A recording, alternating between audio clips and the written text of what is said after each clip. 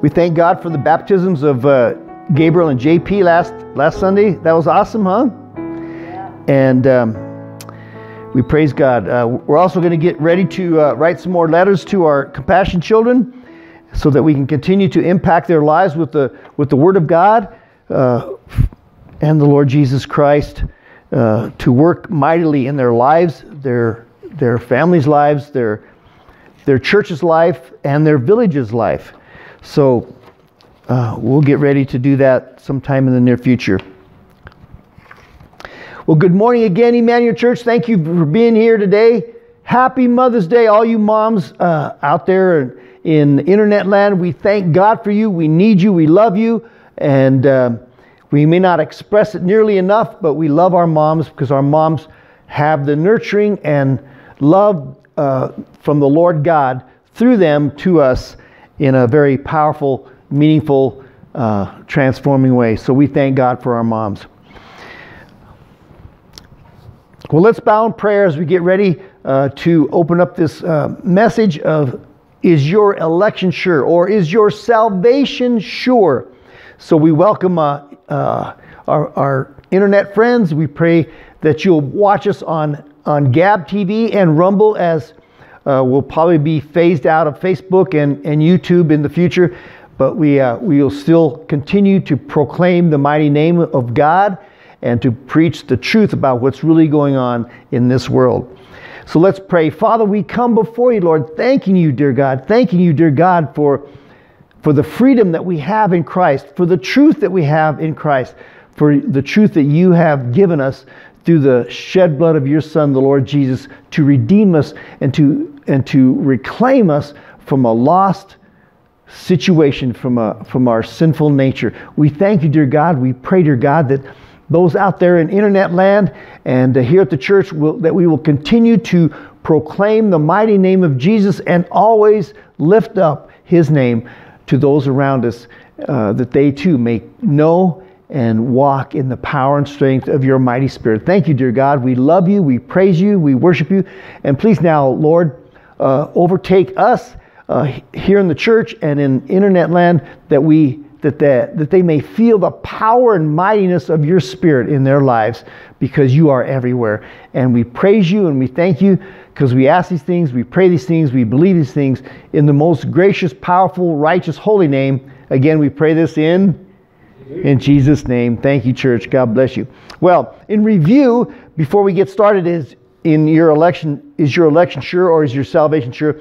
In Deuteronomy, last week we talked about in Deuteronomy 30, verse 15 through 18, God is saying to all his precious people, all his precious creation, he says, see, I have set before you today life and good, death and evil.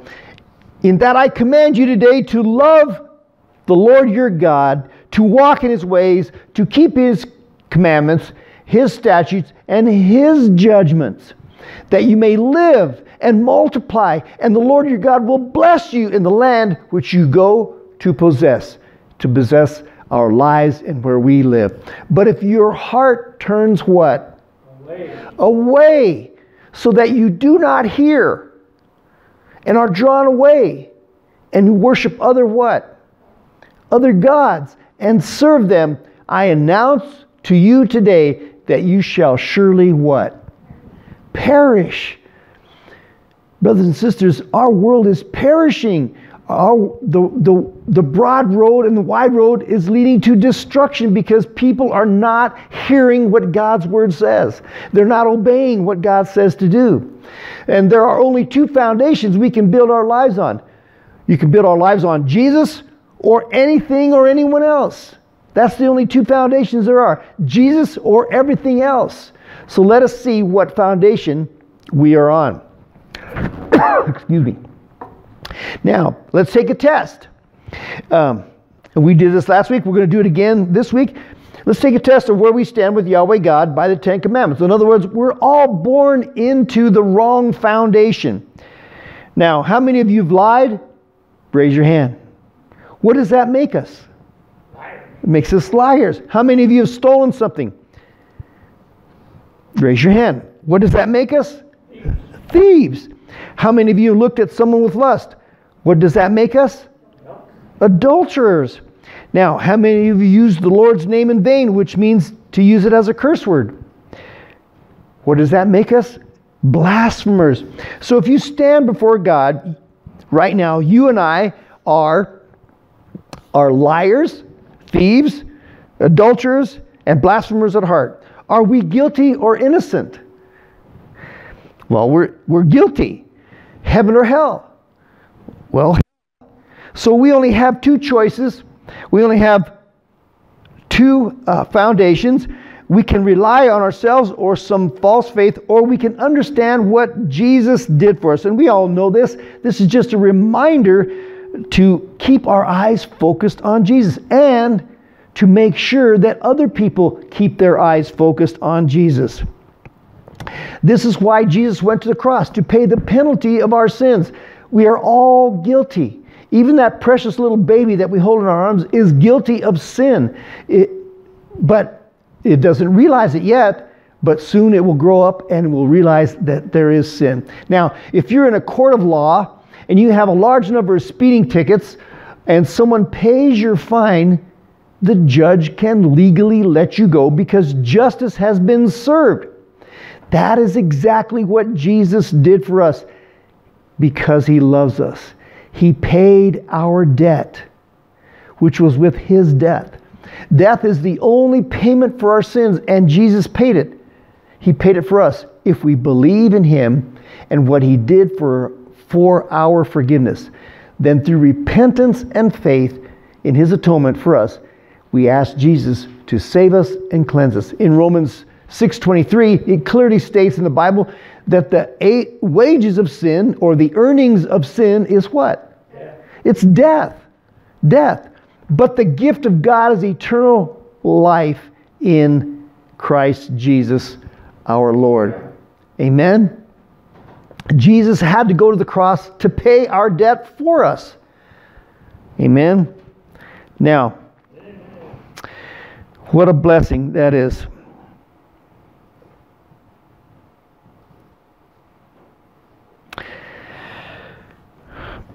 Then, as an example of the choice that we are all faced with, is like being in an airplane that is about to crash.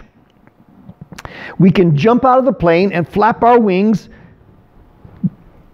trying to save ourselves, or with some false religion, or we can put on Jesus, who is our only parachute. He's our only way to heaven. Jesus paid that fine for us. Jesus is the only way to parachute to heaven. In Romans 13 and 14 it says, but what? But put on the Lord Jesus Christ and make no provision for the flesh to fulfill its lust. So what will you do? Will you continue to build your life on anything or anyone else? Or will you pray right now and ask Jesus for a born-again saving faith in Him? Please, out there in internet land, please put your faith in Christ if you have not done so, and make absolutely sure that you are born again. Will you repent of your sins and ask Jesus for forgiveness? Will you ask Jesus to cleanse you with His shed blood as an atonement for your sins? Will you immerse your life into Jesus' life? Amen? I pray you do. Now, getting into God's Word for today, God's pure and undefiled word against an evil multimedia of this world. In 1 Peter 1, 2 through 11, and we've been going through this verse and dissecting it and getting deep into God's Word, but we want to read it again. It says, grace and peace be multiplied to you in the knowledge of God and of our Lord Jesus, as His divine power has given to us all things that pertain to life and godliness through the knowledge of Him. What a blessing it is that God has given us His divine power through the knowledge of Him, who called us by glory and virtue, by which you have been given us exceedingly great and precious what? Promises. Promises that through these you may be what? partakers of the divine nature, having escaped the what? The corruption that is in this world through lust. Let's pause right there. Brothers and sisters,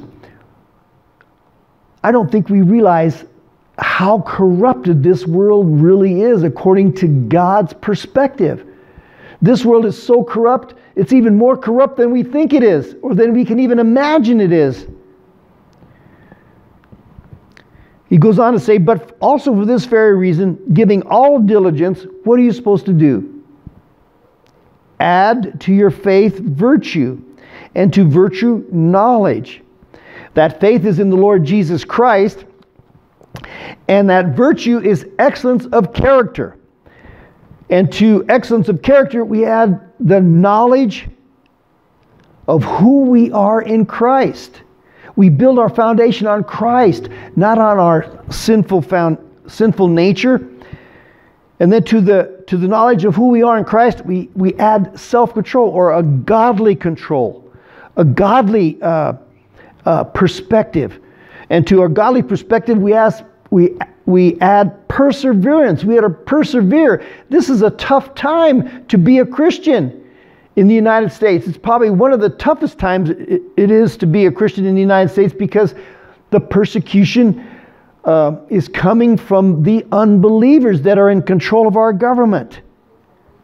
And to perseverance, we're to add godliness. We're to continue in godliness. We're to continue in letting God rule and reign our lives, not our flesh. We're not here to please men. We're here to please God. And then to godliness, we add brotherly kindness. We're to be very concerned about our Christian brothers and sisters and to do good unto them. And then to brotherly kindness, we're to add love. God's agape love. God's unconditional, unfailing, never quit love for one another. Even if we disagree with one another, we're still never to stop loving one another. We're to even love our enemies. For if these things are yours, and what? If they what? In you. Abound in you. Thank you, church. You will neither be barren nor unfruitful in the knowledge of our Lord Jesus Christ. For he who lacks these things is short-sighted, even to blindness. You know, brothers and sisters, our world is blind to all these things. But you're not. We're not. And has forgotten, and some people have forgotten that he has what? Cleansed them from his old sins. Therefore, brethren, and here's the core of our message today. Therefore, brethren, be even more diligent. We're supposed to be diligent about all those other things, but it says be even more diligent to make your call and election sure, that you are truly saved. For if you do these things, you will never stumble. Isn't that awesome? God doesn't want you to stumble. He doesn't want you to fail. If you put these things in your life and you're diligent to make sure that your call and election is sure, you will never stumble as we continue to seek God. For so an entrance will be supplied to you abundantly into the everlasting kingdom of our Lord and Savior Jesus Christ. Is that a hallelujah, church? Amen. It's an amen. Yahweh God has and is showing His believers how to have His divine power to live lives filled with His godliness. Amen. Through biblical knowledge of who He is and who we are in Him, and how to escape the corruption that is in the world through lust. God says this world is completely and thoroughly corrupted. The world, on the other hand, is going the opposite direction of Yahweh God's principles.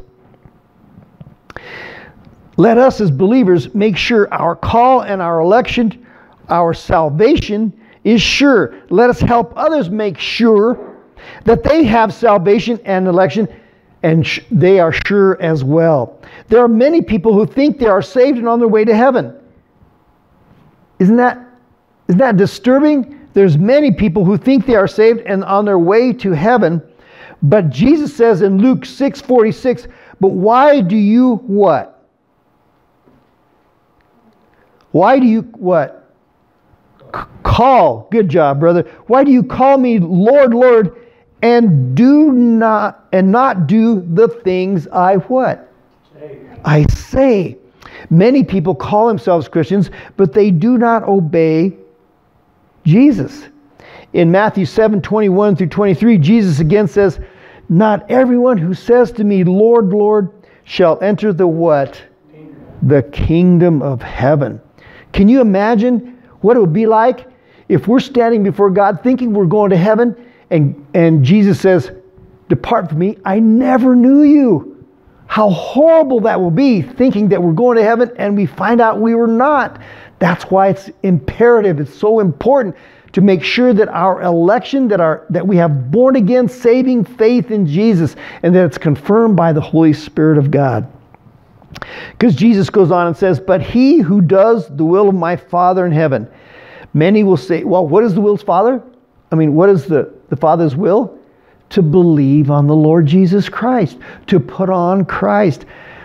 He says, many will say to me in that day, Lord, Lord, have we not prophesied in your what? In your name, and cast out demons in your name, and done many what? Wonders in your name. And then Jesus speaking, I will declare to them, I never knew you. Depart from me, you who practice lawlessness or sinfulness. We must make sure our election, that our salvation is confirmed by the Holy Spirit, so that we do not stumble at judgment day. So, in continuing with this, how have you ever wondered why there's so much division in the world today? Raise your hand if you wonder why there's so much division in the world today. Amen? Have you ever wondered why there's so much evil in our world today? Raise your hand if you wondered that. How about, have you wondered why there's so little common sense in people's thinking? You ever wondered about that? Have you wondered why so many of our children are so against the formal moral conscience our nation used to have? You ever wondered about that? Raise your hand. Yes. Have you wondered why love for one another is fading into hatred of one another? You ever wondered about that? Well, here it is. Our present government is making so many evil decisions and promoting so much evil sin. Our Yahweh God is about to bring judgment on America and the entire world. Our present government thinks they are making decisions that are going to make our country and world better, but instead they are attacking Yahweh God and His principles even more than ever before. Our government and mainstream media are doing things that are polarizing people rather than uniting us. They are breeding contempt for one another and breeding hatred. This is not surprising though, because in 2 Timothy 3:1-4 it says, but know this, that in the last days perilous times or fierce danger will come, for men will be lovers of themselves. They will have self-love. They will be narcissistic. We even hear this in Christian circles, that we're to love ourselves and that we're to build our self-esteem. But that's not what God's Word says. God's Word says, deny yourself. Take up your cross. Die to your desires, your motives, your goals, and follow Christ. His goals, His foundation. It goes on to say that people will be lovers of what? Money. You've heard the saying many times, if you want to know where the evil is, follow the money. Our world is so money prone, it is unbelievable. It is unbelievable that our government, big pharmaceutical companies, big technological companies are all in it for money. They become boasters, proud, blasphemers, disobedient to parents, unthankful, unholy, unloving, unforgiving, slanderers, without self what? Control. They're haughty. They're lovers of pleasure rather than lovers of God. God help us not to be sucked into any of those things as believers. Now, our government and mainstream media are forcing Yahweh God to bring his wrath of judgment upon America, and most people do not even realize what is coming. And here it is in Revelation. Revelation 16 through 21. Now, understand, this is the last bowl. This is the 21st judgment of God upon the earth. There's been 20 other seven seals, 7 trumpets, and 6 bowls already poured over the earth to judge the earth. This is the last one. And here's what the word says. And they gathered them together to a place called, in Hebrew, Armageddon. Then the 7th angel poured out his what? His bowl into the air, and a loud voice came out of the temple of heaven from the throne, saying, it is what? Done. It is done. And there were noises and thunderings and what?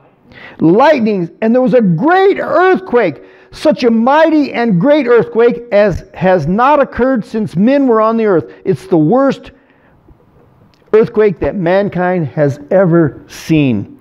Now the great city was divided into 3 parts. The cities of the nations fell. And great Babylon was remembered before God to give her the cup of the wine of the fierceness of his what? His wrath, his anger. God is upset with the sin of this world. And look at how bad this earthquake was. Look at. Then every island fled away, and the mountains were not what? They were not found. They disappeared. The mountains disappeared. Can you imagine if all of a sudden all the Rocky Mountains that we see over here disappeared? It'd take a huge earthquake to flatten those babies. And then great hail fell from heaven upon men, and each hailstone about the weight of a talent. And the weight of a talent is about 75 pounds. That's not a small hailstone. Men, and what did men do? They blasphemed God. They cursed. Who? They cursed God because of the plague of the hail, since that plague was exceedingly great. And they still would not repent because the men's hearts were evil. Men and women's hearts were evil. Yahweh God is about to unleash his wrath upon the world, and that the world has never seen before. So many people are being misled by a satanic conspiracy, and most people do not even realize it, including most of our government, big technological companies, big pharmaceutical companies. So why is all this happening? Why is our society as a whole getting worse instead of getting better? Well, let's examine this closer. Now, as a young man, before I was saved, Yahweh God placed a question in my mind, and I did not realize it was God doing it. The question is, what is the meaning of life? What are we here for? What is my or our purpose on earth? What is all of this for? Now, before I was saved, I thought, well, we grow up, we're born, we grow up, we live with our parents, we get an education, we get married, we have children, we have grandchildren, and then we die. Is that it? What's the purpose? Well, that's where most people in this world are right now. That's all they have to live for, is to make themselves feel important. So as human beings, we all need food, water, and shelter. Now, after these needs are met, we need a purpose or a meaning to our existence for our lives. Now, listen to this. Every soul has a huge God-sized hole in it. This hole is what is our God-given purpose is. And it is to be filled with what the meaning of our lives is according to God. It is an unstoppable force within us to try to fill this hole by finding our meaning or our purpose. We are constantly trying to fulfill this purpose always. Unbelievers have this God-sized hole as well. Well, as believers, we have found that this whole or purpose is Yahweh God Himself. Believers have found, or more accurately, have been led by the Holy Spirit of God, the Holy Ghost, to understand that the whole, the meaning, the purpose is the filling of Yahweh God in that whole. He is the purpose, and is definitely the meaning needed in our lives. This whole meaning and purpose are the needed filling of our lives with Yahweh God. It's His will. It's His plan for our lives, not ours. It's His will, His plan for our lives. And He's the only one that can bring that purpose and that meaning to our lives. He's the only one.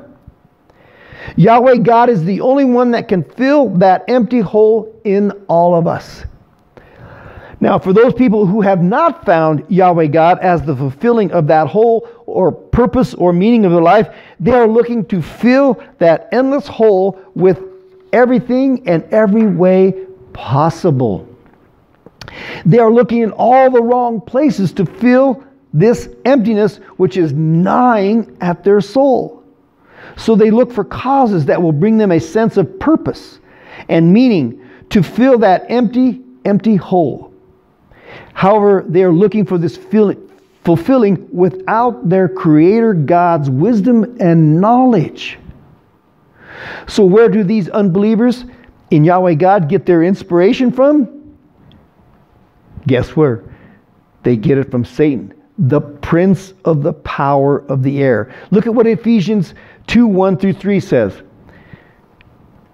And he's talking to believers who became believers, and he says, and you He made what? Alive. We were dead in trespasses and sin, in which we once walked according to the course of this world, which was mankind's fallen nature, according to the prince of the power of the air, the superhuman, rebellious Satan. The spirit, or the principalities and powers and forces of darkness in heavenly places. Remember, our battle isn't with flesh and blood, but against principalities, powers, and rulers of darkness in heavenly places. It's against Satan. Among whom also we all once conducted what? Ourselves, our lives, in the lust of the flesh, fulfilling the what? The desires of the flesh and of the mind, and were by nature children of what? Of wrath. We were children of the wrath of God, just like the others. But God saved us. God called us out by name. He called us and He changed us and transformed us because we listened to Him and we surrendered our lives to Him. Amen? So, unbelievers are getting their direction or purpose or meaning to fulfill their empty hole from Satan. You either get it from God or you get it from Satan. You either get it from God or you get it from the world. Unbelievers in our government, in big technological companies, in big pharmaceutical companies, in multimedia companies, major universities are all following Satan's plan to have purpose and meaning in their lives. Does that make sense? That's why these unbelievers are pro-abortion, pro-globalization, pro-LGBTQ+. They're pro-same-sex marriages. They're pro-open borders. They're pro-COVID pandemic severe shutdowns. They're pro-vaccines, which, by the way, let me share with you, those vaccines are not really vaccines. Vaccines are supposed to contain the virus of what you're vaccinating for. It's supposed to be a dead virus. There is no COVID-19 virus in these vaccines. It's genetic therapy. It's altering people's God-given genetic immunities. It's changing it. Do we want to leave our God-given immunities that God has given us? Do we want to let mankind change it? from what God already made it. God already made it perfect. As perfect as it's going to get. We don't want to let mankind alter our God-given immunity system, because man will destroy it. And that's what's happening.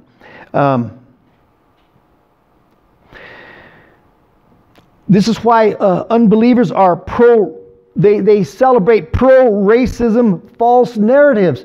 Brothers and sisters, all this so-called racism that's going on, all these people were born 80 years too late. The racism was 80 years ago. It's not now. I mean, sure, there is some racism in people, but we are not systemically a racist nation. We're the most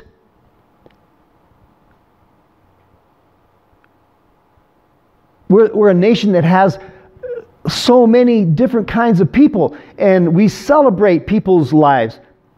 We're not, as a nation, we're not prejudiced against other people. Like I said, there's some that still are holding prejudices, but they're wrong. Anyway, anti-police. You know, God raised policemen and military to protect us from evil things. We can't be anti-police. Yes, there's some bad cops, but most of them are good. Most of them are good, God-fearing people like us. They care about people. Then there's this is why unbelievers are anti-Christian, anti-biblical theology. Because all of these issues are a complete opposite of Yahweh God's plan and purposes for His creation. Satan is again trying to globalize the world. Did you know that? So that he can become the physical king of the earth. He wants to sit on the throne on the mercy seat in the newly built temple in Jerusalem. Now, how many of you realize that Satan already tried to globalize this world? He did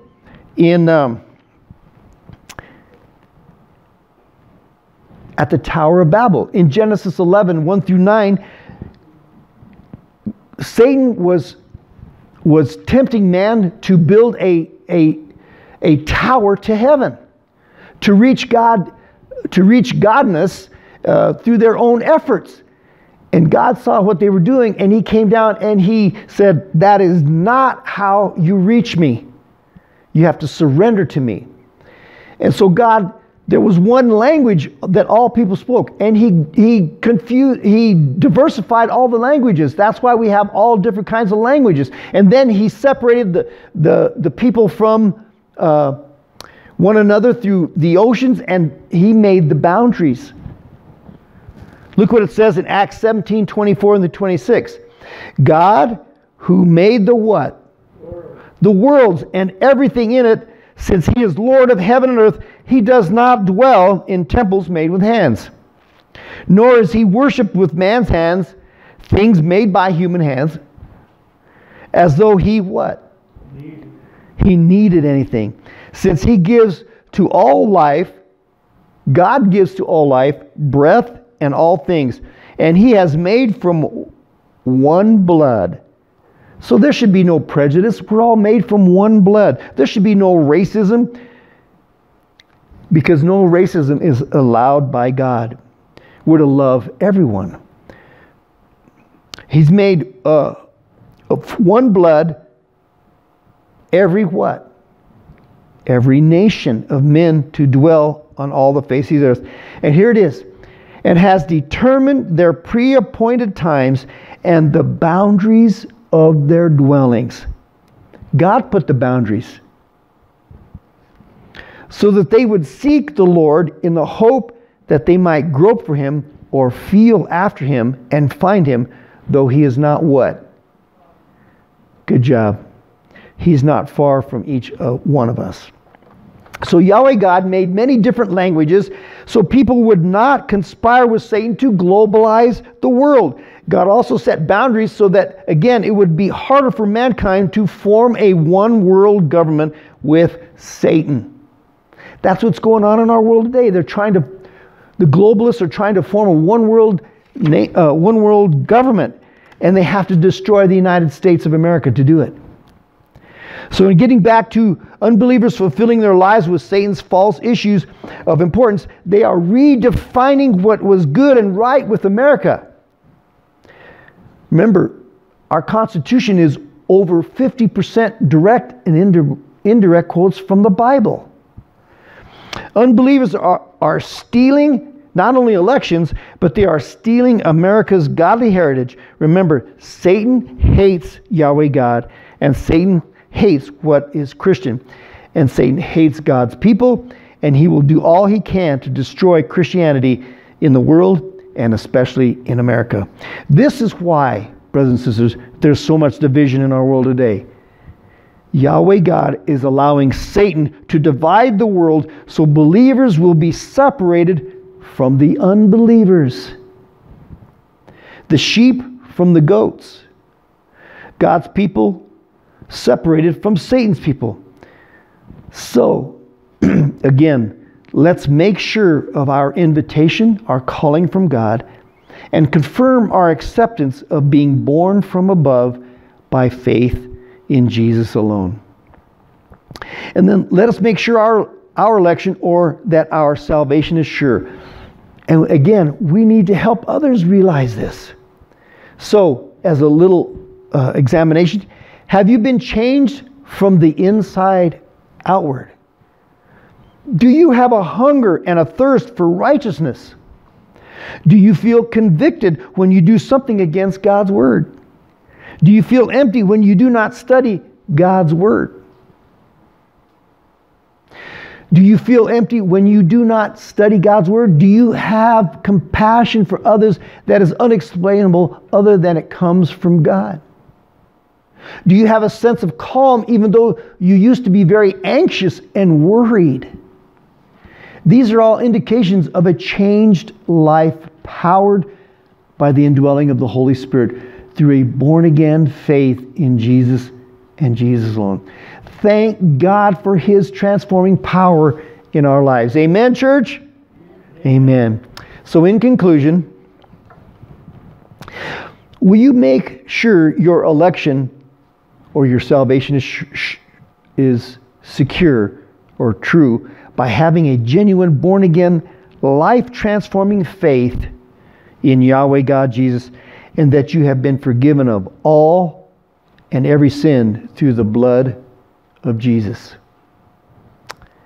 Will you help others make sure their salvation or election is sure also by having a confirmation of a transformed life by the power of the Holy Spirit? If you surrender to Jesus and let Him do these things in you, you will be saved and you will not stumble at Judgment Day. Amen, church? Amen. Isn't that a blessing? God doesn't want us to be left behind, and He wants us to help others not be left behind as well. Well, let's bow in prayer. Father, we thank You, dear God. We praise You, dear God, and we pray, dear God, that You would give us a born-again, saving faith in the Lord Jesus Christ for those of us who have not received it. And then, Lord, give us a confirmation as to that we truly are saved and truly born again by the power of Your Holy Spirit. May we be intimate with You, to seek You and to understand and to listen to Your voice.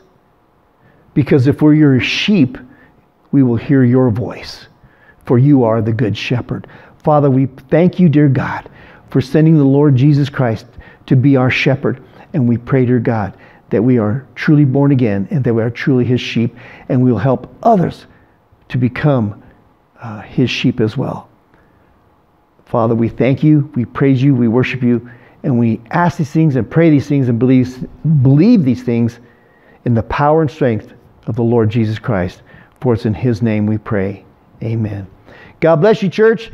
Thank you for being here today. God bless you, moms. Thank You, dear God, for our moms. We love our moms. Our moms are so important and so good to us. They, even when everybody else might despise us or hate us, our moms always seem to love. Amen.